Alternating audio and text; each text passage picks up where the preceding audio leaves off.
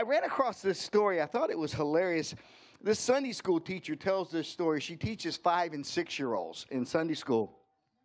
And one Sunday morning, on Easter Sunday morning, she got up in front of the class and she said, guys, tell me, who knows what happened on Easter and why it's so important for us?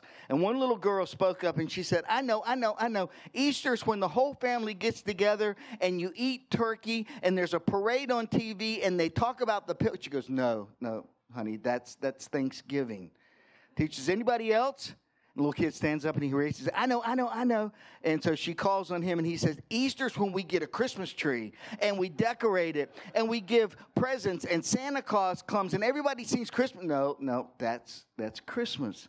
Finally, a third little student raises his hand and she's getting really discouraged by this time. And she calls on him. He said, I know. Easter is when Jesus was killed and they put him in the tomb, and they left him there for 3 days. And she is thinking, oh, wow, he actually knows what this is all about. And then he goes on. He says, and then everybody gathers around the tomb, and he comes out, and they wait to see if he sees his shadow. And if he goes back in and he sees his shadow, we got 6 more weeks of winter. Well, truth be told, I guess Christmas is probably the most popular holiday because I think we like to eat. Oh, I love to eat. Praise God for turkey and ham. Bacon is, God kept the Jews from eating pork for a long time. You know why, right? So he knew how good bacon was. But I think about collards at Christmas. Oh, and cakes and pies. But we get so wrapped around Christmas. But truth be told, guys, if it wasn't for Easter, there'd be no reason to celebrate the birth of Jesus. There'd be no reason to have any of the things that we do. You see, the resurrection is the supernatural power. The resurrection is that supernatural power that you and I need.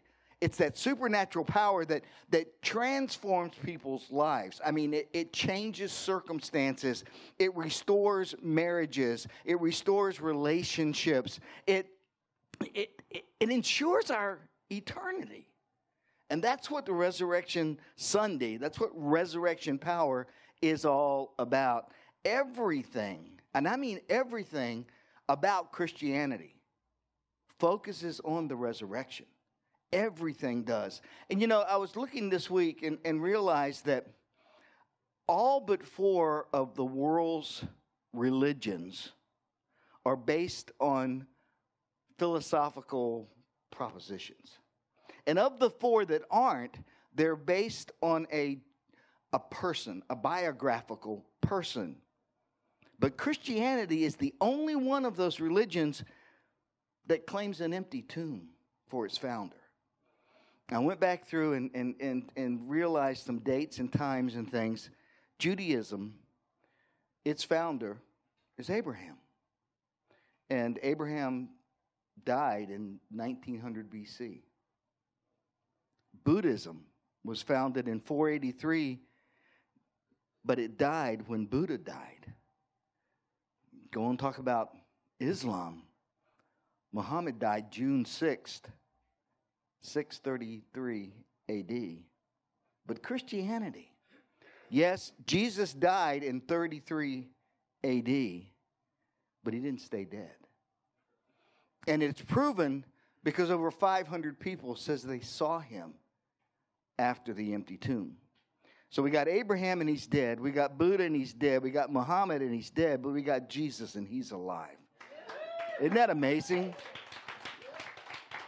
True story I want to share with you.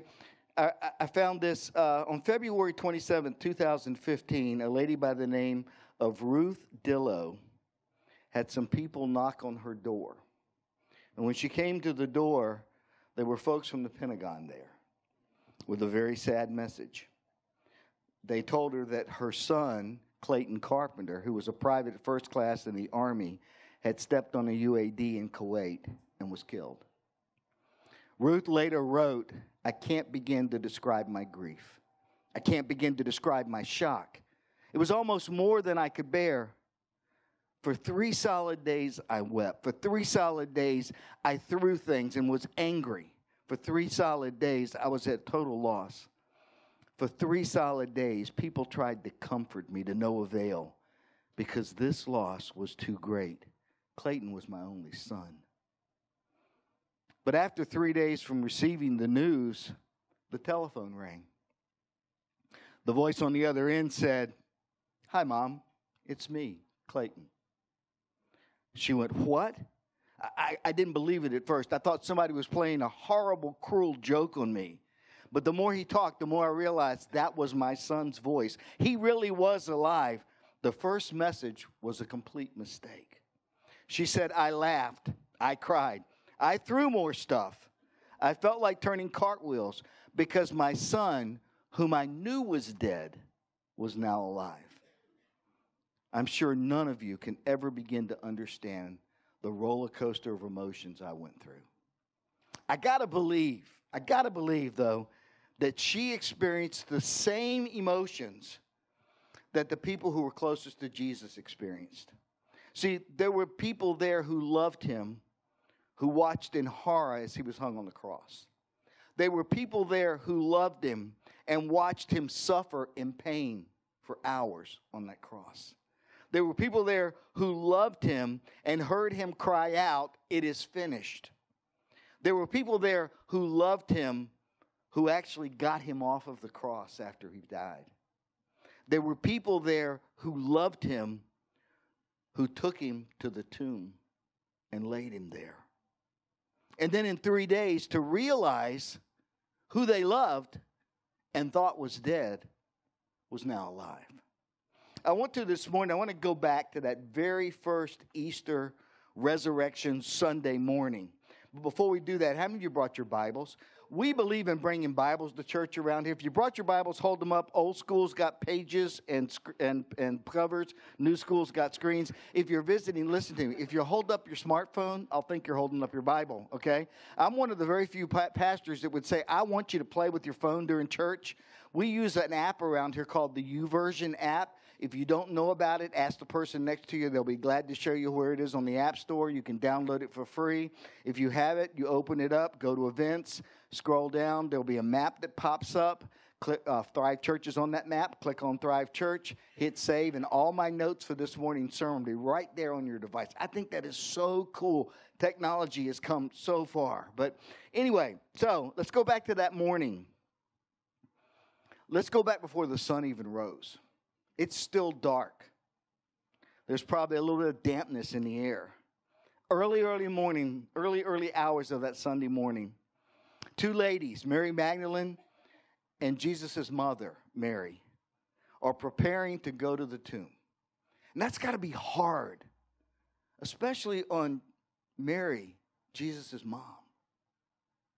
No mom should ever have to bury their children. And not only is she having to bury him, she's got to prepare him for burial. So they're running around and they're getting the things they need, the different things that are required in the Jewish religion for a proper burial. And once they get that stuff together, off they go towards the tomb. It's still dark. I got to believe that as they're walking down the road, they're probably going through all the things that happened in that final week. Last week on Palm Sunday, we shared communion together. We talked about the Passion Week, and we walked through every day of that week and the things that Jesus did. And the thing that I think is so striking is that on Sunday, when Jesus and his disciples went into the city of Jerusalem, it was as if they were welcoming the king or a chief of or a head of state or some leader of some country, because they treated him like a dignitary. And they were shouting Hosanna, and they were watching him. And the folks who didn't know him were asking, who is this guy? What's going on?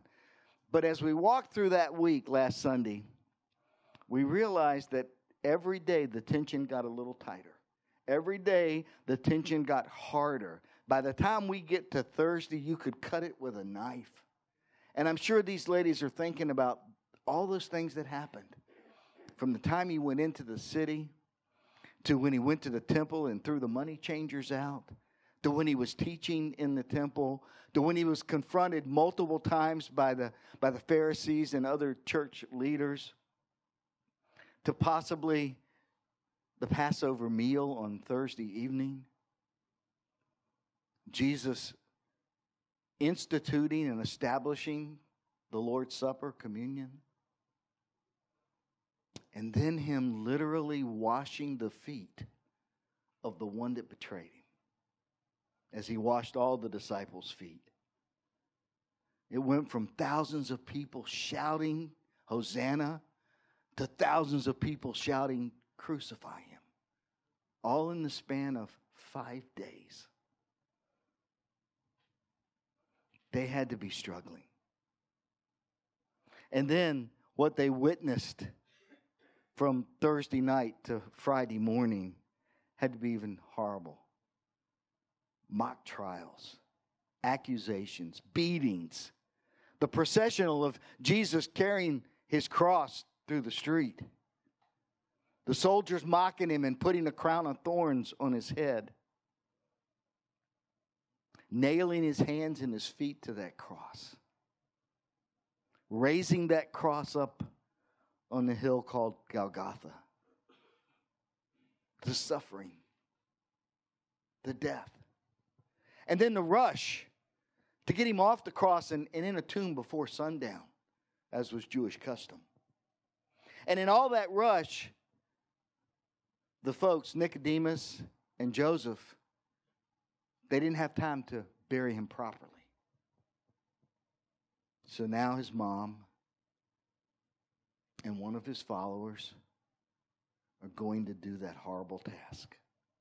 And that's where we pick up the story. Matthew 28, follow along with me. I'm reading from the New Living Translation. It says, early on Sunday morning, as the new day was dawning, Mary Magdalene and the other Mary went out to visit the tomb. Suddenly there was a great earthquake, for an angel of the Lord came down from heaven and rolled aside the stone and sat on it. His face shone like lightning, and his clothes were as white as snow. The guards shook with fear when they saw him, and they fell down into a dead faint. Then the angel spoke to the women. Don't be afraid, he said. I know you're looking for Jesus who was crucified. He isn't here. He is risen from the dead, just as he said would happen. Come and see where his body was laying. Now, go quickly and tell his disciples that he's risen from the dead, and he's going ahead of you to Galilee, and you will see him there. Remember what I told you. The women ran quickly from the tomb. They were very frightened and also filled with great joy, and they rushed to give the disciples the angel's message. And as they went, Jesus met them and greeted them, and they ran to him and grasped his feet and worshiped him. Then Jesus said to them, don't be afraid. Go tell my brothers to leave for Galilee, and I will see you there. What an amazing piece of scripture. That's the crux of Christianity right there in that chapter of Matthew's gospel. The risen Messiah. So if you got your outlines, what I want you to do, I want to look at three things this morning. I'm not going to keep you to lunch, I promise. But I want to look at three things this morning that I think truly are the examples of supernatural power. All three of these things surrender or center around what the women found when they got to the tomb on that Resurrection Sunday morning. When they found that tomb empty. So if you got your outlines, let's go ahead and jump in. The first thing they found is that the empty tomb means Jesus is alive. It means he's alive. I've said it already. The empty tomb, it literally is the very foundation of all of Christianity. In fact, I want you to look at what the Apostle Paul said in his first letter to the church at Corinth. 1 Corinthians chapter 15, verse 17. Paul says, and if Christ has not been risen, then your faith is useless, and you are as guilty of your sins. And that's the truth. If he did not rise again, there'd be no reason for us to be here. If he did not rise again, there would be no reason to have hope because there would be no hope. The gift of salvation. God's plan of reconciliation. This is it. I tell the folks around here all the time that before creation, before God ever spoke a word into being, He devised the plan of reconciliation. And that plan of reconciliation simply means this: bridging the gap between a holy God and a sinful man. And that was done through Jesus. That was done through His shed blood on this cross on Calvary. And if it hadn't have happened, we'd still be separated because God cannot be around sin. And we talked about that we are redeemed by Jesus' blood. His blood is what covers us, so that when God looks at us, He doesn't see our righteousness. He sees Jesus' righteousness. That's the gift of salvation. And the thing is, anyone who's ever said, God, I need you. God, I am lost without you. God, I am a sinner. Forgive me. Anyone that's ever said that can rest assured that you've been given the gift of salvation. And it is all totally based on the fact that this tomb is empty, that Jesus rose again. The moment Jesus rose, the moment that happened, the very second that He came out of the tomb, everything changed. Everything changed for you and I. Hope came out of that tomb. Life came out of that tomb. And at the same time, it created a bunch of problems for people. In fact, it created a ton of problems for the people who tried to put Him in that tomb to start with. They started scheming to cover their butts. And we see it in Scripture.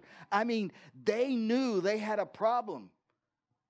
They knew when the guards came back and said, He ain't there. They knew there was a problem. And they started plotting right then and there because they had a problem they couldn't fix. Matthew 28, starting with verse 11, says, as the women were on their way, some of the guards went into the city and told the leading priest what had happened. A meeting with the elders was called, and they decided to give the soldiers a large bribe. They told the soldiers, you must say, Jesus' disciples came during the night while we were sleeping, and they stole His body.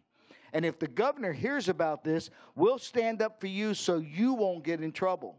So the guards accepted the bribe and said what they were told to say. Their story spread widely among the Jews, and it still tells today. The soldiers were paid off. I don't think they handled that well. You know, I've always been told that unless you take everybody out that knows, somebody's going to slip. You know, but they paid them off, and they went out and said this, you know. They were bribed for their silence. Now, understand something. If Jesus hadn't actually risen from the dead, they wouldn't have needed to be bribed, because their story to the elders and their stories to the priests was, hey, the dude stole His body. But that's not what they told him. They told him, this guy came back from the dead. I don't know who he is, but he came back from the dead. I mean, they actually told the truth. They're actually witnesses to the resurrection of Jesus. And understand something, the attacks against the resurrection still come to this very day. But here's the deal. The burden of proof doesn't rest on my shoulders or your shoulders or any believer's shoulders for that matter. It rests on the shoulders of those who are bringing the accusations. They're the ones that have to explain the empty tomb. We don't. And over the years, there's been many theories that have been proposed why the tomb was empty, all of which are weak at very best. And all of them require that the disciples were a part of the cover-up. And I have to be honest with you, before I came to Jesus, I can remember thinking, this is the biggest crock. That dude is dead and gone, and his bones are gone, but they've all lied through history. Well, that sounds easy. Why would they die for it? Yeah, that sounds easy, but it isn't. How many of you remember, or old enough to remember, or maybe not old enough to remember, maybe have heard about the Watergate scandal? Remember that? Okay, that was the scandal that occurred when President Nixon was president, and that was like eons ago, back in the Stone Ages. But anyway, the guy that was chief counsel to President Nixon during the Watergate time, anybody remember what his name was? No, it wasn't Alderman. You're going to Google it? You don't have to. Chuck Colson was his chief staff. Okay, he was his chief counsel. Now that might sound familiar to some of you, because later on in life, Chuck Colson became a Christian, and he's wrote a ton of books. He also wrote books about the Watergate cover-up and everything. And here's what he has to say. I'm going to quote it for you word for word. This is what he had to say about Watergate and how Watergate convinced him that Jesus did, in fact, rise from the dead. Here's what he said. He says, there were only 8 or 10 of us in the inner circle around the president who really knew what was going on. All we had to do was stonewall for a couple of months, and the Watergate scandal would be over and done with. We had all the power and all the prestige of the presidency at our fingertips, and if the truth broke, there would be embarrassment, perhaps a prison sentence, but there's no grave danger that our lives would ever be threatened. But we could not hold the conspiracy together for more than a couple of weeks. We could not contain the lie. Once prosecution was possible, the natural instincts of all of us were self-preservation, and it was so overwhelming that the conspirators, one by one, caved in and deserted their leaders. They stood in line at the prosecutor's office to escape going to prison. I realized that the disciples could not perpetrate a lie like the resurrection of Jesus, because it is not possible. It was not just their reputations that were at stake. It was their very lives. They had no clout. They were not in the government. They had nothing to gain by lying, yet everything to lose if they did. Yet they stood fast to the conviction that Jesus Christ is alive. Take it from somebody who knows firsthand how vulnerable a cover-up is. Nothing less than something as awesome as the resurrected Christ could have caused those men to maintain until their dying whispers that Jesus is alive and he is Lord. And like Jaden said, every one of them went to their death, some of them horrible deaths, maintaining that Jesus was alive. I mean, when you really consider the evidence, the church has survived some 2,000 plus years. The calendar that everybody uses, whether they're a follower of Jesus or not, revolves around his death and his resurrection. There were over 500 people documented in Scripture who were eyewitnesses to him being alive after that resurrection Sunday. And the inability of anybody in the first century to produce anything that even resembled his body was absent. Totally absent. Matthew chapter 28 verse 8 says, this is from the Children's Bible. It says, the women left the tomb quickly. They were afraid, but they were also very, very happy. They ran to tell Jesus' followers what had happened. So, the empty tomb means that Jesus is alive. The second thing that the empty tomb means is this. It means forgiveness. It means forgiveness. When I was thinking about forgiveness, if anyone back then needed to be forgiven, if anyone needed to know that Jesus was the real deal, if anyone needed to know that he was who he said he was and he did what he said he was going to do, it was this guy who was like totally distraught by Sunday morning. It was this guy who had been with Jesus but had lied about Jesus. It was this guy who said, I'll kill people that try to hurt you, but denied him. Not once, not twice, but 3 times in a 12-hour period. It was this distraught, guilt-ridden guy named Peter. If anybody needed forgiveness, it was Peter. And in Luke's account of the resurrection, it says that the women ran to the disciples, and I think it's so cool.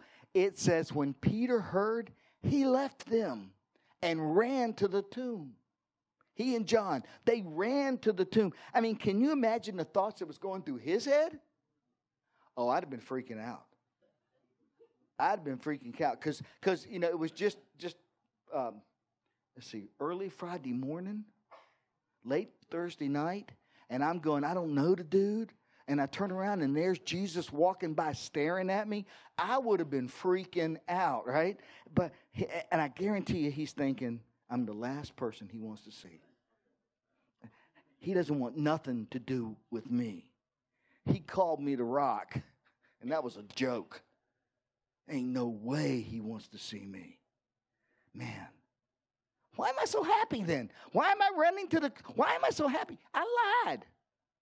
I lied about Jesus. I denied him to everybody. I acted big and bad, and I'm the biggest wimp there ever was. I ran away. Why am I so happy? I mean, I can imagine that's what's going through his mind. The Bible tells us that he was the very first person to see Jesus alive. I think I'd have passed on that. I think I'd have been too scared to see Jesus alive, But I think that's kind of cool, too. 1 Corinthians chapter 15, look what it says. This is Paul talking again. He said, I passed on to you what was most important and what had also been passed on to me. Christ died for our sins, just as the Scripture said. He was buried and he was raised from the dead on the third day, just as the Scripture said. He was seen by Peter and then by the 12. Peter was first. The Bible doesn't give us any details about that meeting. Boy, I'd have loved to have been a fly on the wall. And can you imagine how it went? Man, I can just see it now. I mean, Jesus just smiling at Peter. And Peter's stumbling. He can't get his words right. He can't put a sentence together right. He's crying. There's snot going everywhere. I'd have loved to have been a fly on the wall. Regardless, I know what Jesus did. You know what he did? He forgave Peter. He forgave Peter. And I can stand here confidently and tell you that because it's this same Peter who became a major leader in the early church. This same guy who was so scared that he lied, he knew Jesus. Later, after being filled with the Holy Spirit, he stood up in a crowd of people, some of the very same people who yelled, crucify him, some of the very same people that may have even participated in the crucifixion, and he preached Jesus boldly to them. Look at Acts chapter 2, verses 38 and 39. Peter replied, each of you must repent of your sins and turn to God and be baptized in the name of Jesus Christ for the forgiveness of your sins. Then you will receive the gift of the Holy Spirit. This promise is to you, to your children, and to those far away, all who have been called by the Lord our God. This is part of that sermon that he preached. Peter understood something better than anybody else did. He understood that the empty tomb means forgiveness. He experienced it, and then he was able to share it with anybody that would listen to him. Let me ask you something. Any of y'all need forgiveness? I would venture to say everybody in here does, and me probably more than any of you. We all need forgiveness. We all do. How can we get it? Peter told us right there in those verses. We just need to come to the place where we humbly repent of our sins, ask Jesus into our lives, be baptized. I know that a lot of you sitting here this morning, a lot of you that are watching online, you've done that. At some point in your life, somewhere, somehow, you got on your knees and you said, God, I need you. You said, I'm lost without you. You said, I've done horrible things. You said, I want you. And you ask him to come into your life. But I also know that anytime there's a crowd like this or a crowd like watching online, there are people, for whatever reason, who haven't done that. All I got to say to you is this. The God of heaven and earth wants more than anything else to have a relationship with you, which I think is pretty awesome. I mean, we're talking about the God who created stuff. All the stuff here, He created it all. There's not one thing that we have that He didn't create. Yet that same God, that same all-powerful, almighty God wants a relationship with us. I don't know why. I know me. But He does. He does. I told you that John ran with Peter to the tomb. Peter beat him there. I don't know if he tripped him, threw rocks at him. I don't know how he beat him, but he beat him there, okay? But John went to that tomb with Peter. And they both looked in and saw that it was empty. John understood that the empty tomb means forgiveness also. In fact, he wrote about that later in 1 John chapter 1, verse 9. He says, "But if we confess our sins to Him, He is faithful and just to forgive our sins and to cleanse us from all wickedness." The empty tomb means Jesus is alive. And the empty tomb means that God's grace is greater than our sin. That brings me to the third and final point. Yes, see, you're going to get out before dinner. Maybe. The empty tomb also means that you and I can have new life.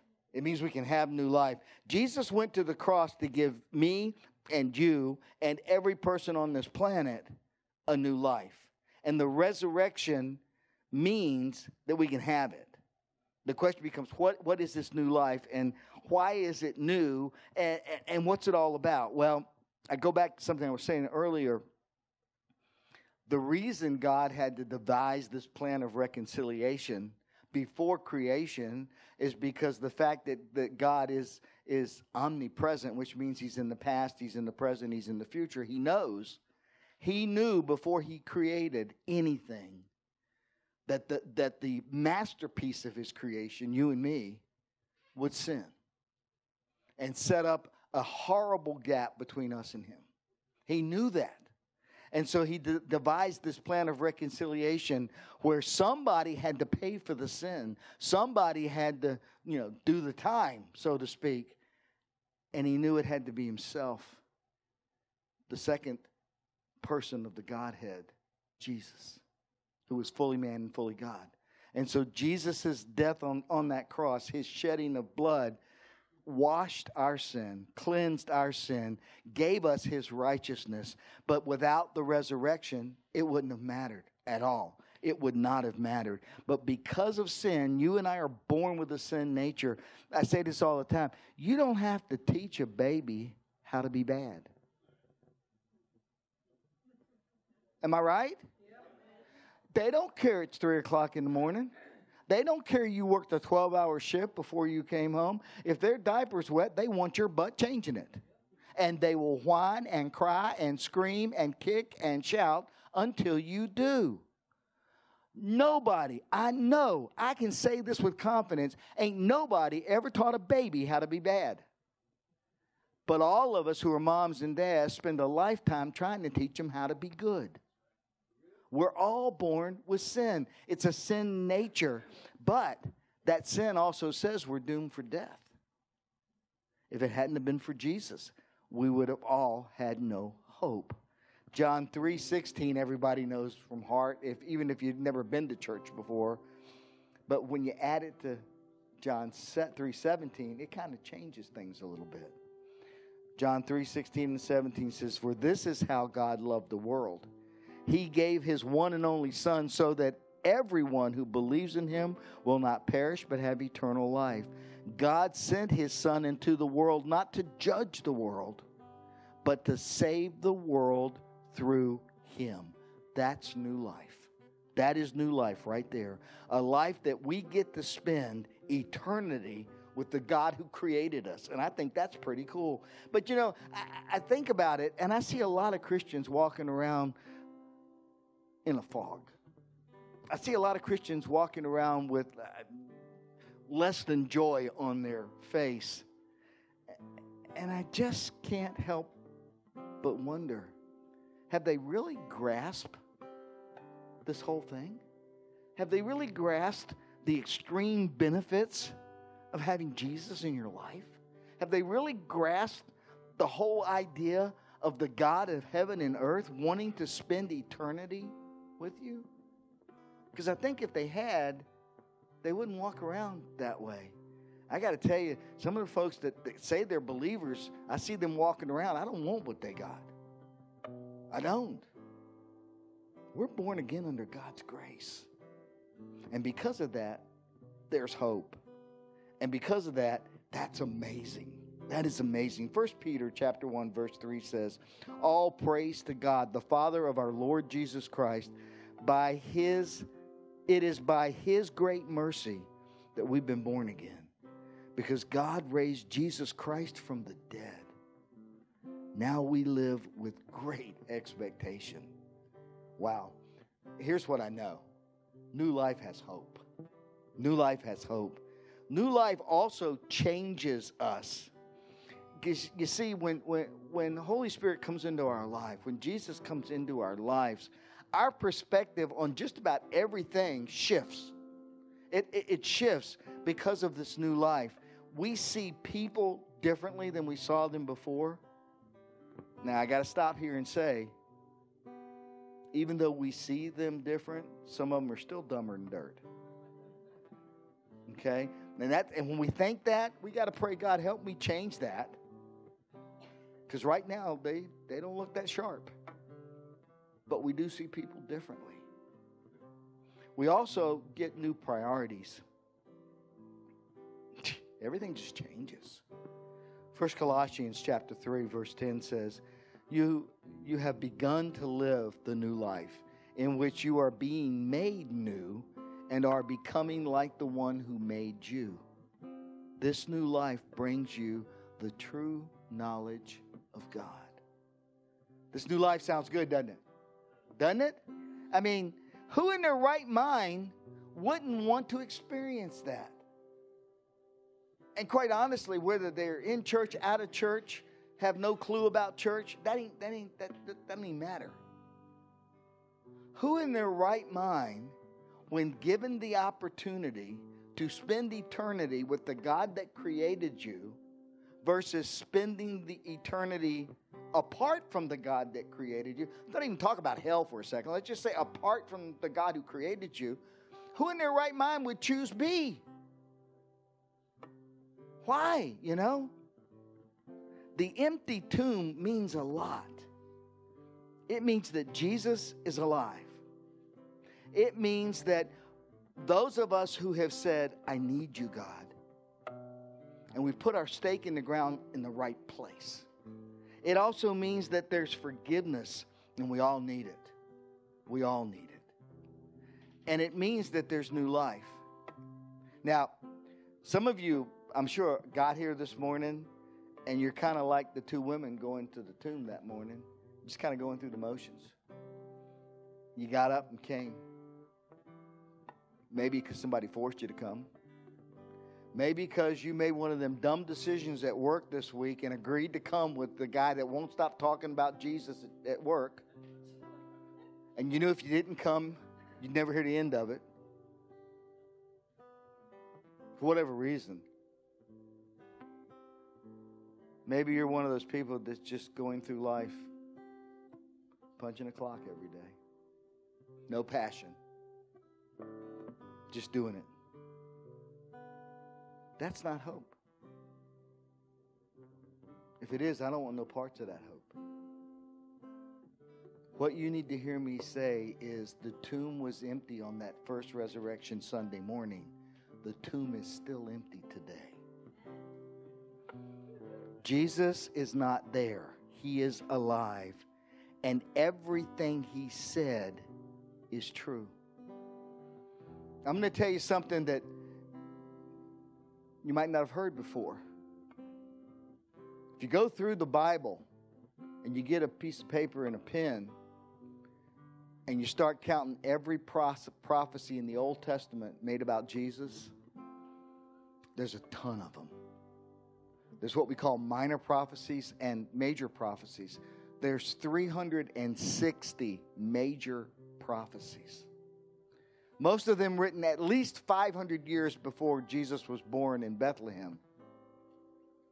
I have been told that the odds of any one human being on this planet of just fulfilling 8 of those 360 is so astronomical, we don't know what that number is called. It's 1 to 10 to the 16th power. Jesus fulfilled 359 of those 360 prophecies. The one he hasn't fulfilled is his coming again. And here's the deal, I'm not that smart, but if the dude did 359, you can take it to the bank, 360's coming. The question is going to be, are you ready for that? Because when he comes again and you haven't chosen him, I got nothing else to say except you're screwed. You will spend eternity apart from the God that created you. I'm not trying to scare you. I don't want to scare you.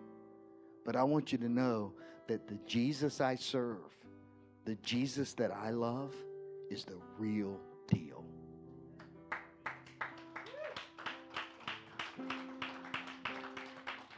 We all got to believe in something. Just like we all got to worship something. Why not believe in the real deal? Why not believe in Jesus of Nazareth? God said that he loved the world so much that he gave his only son, that no one would perish if you believe in him. The empty tomb for a lot of people means a second chance. A second chance at forgiveness. A second chance at hope. A second chance at the promise of a new life. You don't have to jump through hoops. You don't have to face a certain way and pray a certain number of times a day. All you got to do is be real and say, God, I need you. I'm lost without you. I'm a horrible person. But I'm going to muster all the faith I have right now and say, I believe you died for me. And I want a relationship with you. That's all you got to do. That's all you got to do. And when you do that, I've got it on good authority that you become a child of the King. And that your eternity is sealed. You get to spend it with Jesus. And that beats everything else, hands down. So here we are. It's Easter. It's Resurrection Sunday.